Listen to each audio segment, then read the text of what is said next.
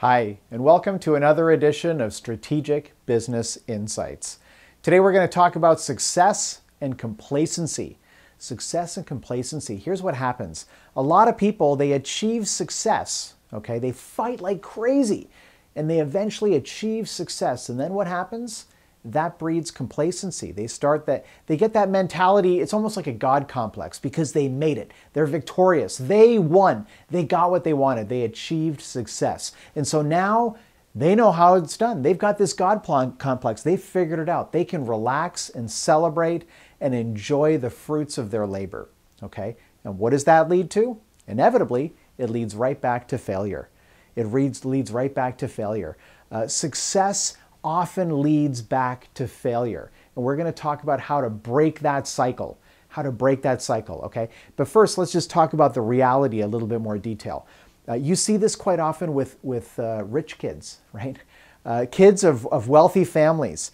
And certainly this was the case when I went to high school in Vancouver, Canada. We were lucky enough, my parents were absolutely not rich, but they bought very well. They bought a house in a neighborhood that ended up doing very, very well. So I grew up in quite a wealthy neighborhood, and there were a lot of children, a lot of kids in my school that were very wealthy. And you see this all the time with rich kids, that they become complacent. They don't have to work for it anymore. They don't value the money because they live with it. They have already achieved it. They no longer identify with the struggle. They no longer identify with the struggle and all the failures along the way that led to that victory, okay, to that wealth. And so what happens? They become lazy. They don't work as hard, right? And the chances of them perpetuating their success are much lower. And in fact, if you look at the American economy today, listen to this, a full 93% of millionaires in this country, the United States, are first-generation millionaires. In other words, they did not come from wealth. They built wealth on their own. And of that 93%, by the way, only 3% are professional athletes or actors or movie stars. So a full 90% are business owners and entrepreneurs, right? People perhaps like you, certainly like me, who built it from scratch, okay? So in other words, the people who are children of wealthy people quite often squander it, and it's the people who haven't yet achieved it who work like crazy to inevitably achieve it in the end. And then after that, maybe it's their children who end up losing that drive, okay? And you also see this with entire companies, okay? You even see it with civilizations. If you go back through history and you look at, the Roman Empire, the Greek Empire, all these different empires and dynasties along the way, quite often there's a rise to greatness, to success. And once they get there, they start to have opulence and they have too much money and too much, they all relax. The entire society becomes a little more slack, a little more fat and happy, right? And inevitably they lose their spot at the top, and eventually they're taken over by some other dynasty, okay?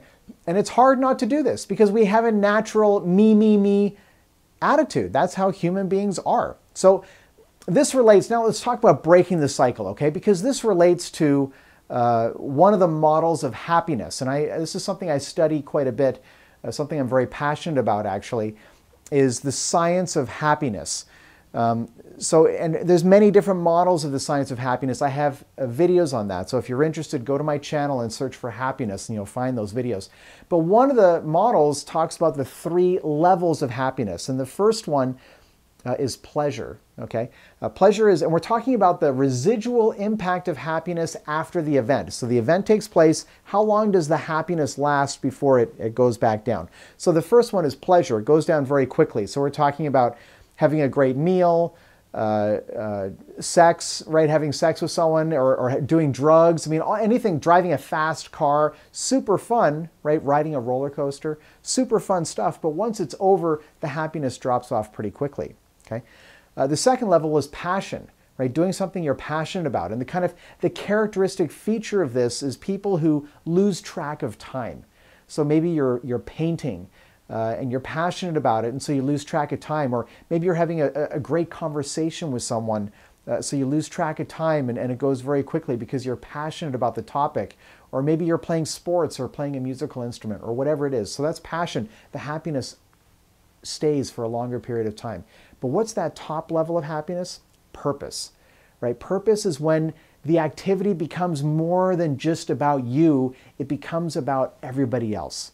You make it about others, right? That's what the characteristic feature about purpose is.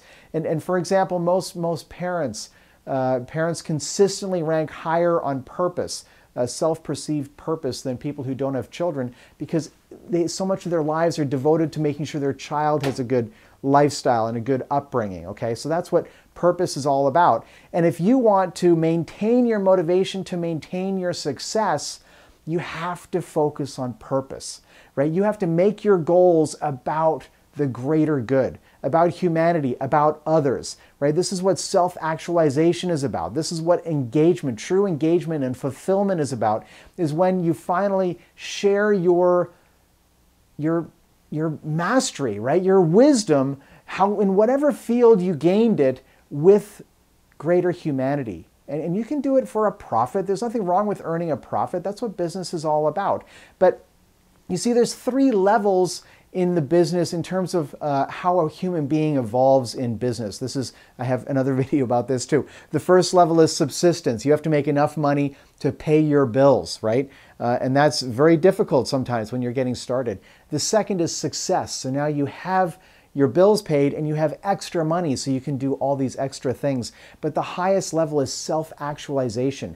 And again, that's purpose. That's sharing your gift with somebody else. So if you don't focus on that, if you don't focus on the greater good and on how humanity and others can benefit from what you've built for yourself, you're going to end up losing your motivation, and that success is going to lead to complacency, and that complacency is going to lead to failure, right? Or at least there's a high probability that that's going to happen. Instead, if you want to maintain that success, you have to maintain your motivation. And the only way to do that is to make it about others, right? And start seeing how, that's what this video series is about. Like, I'm trying to do this myself, right? And I'm not saying I've achieved it by any stretch, but I'm trying to make it about others because it keeps me motivated. Because as my number of subscribers grows on YouTube and I get new followers and people send me nice messages, and it helps me realize that we can all share our expertise, not just me or not just you, anybody. And other people can benefit, and that keeps my motivation going. And it's something that I encourage for you as well, because if you don't, the thing you fought so hard for can reverse itself and collapse. And I've seen it happen. I'm sure you have too. And it's horrible to watch. I wouldn't want it for you, and I certainly wouldn't want it for me. Thanks so much for watching this video. My name is Patrick, reminding you, as always, to think bigger about your business. Think bigger about your life.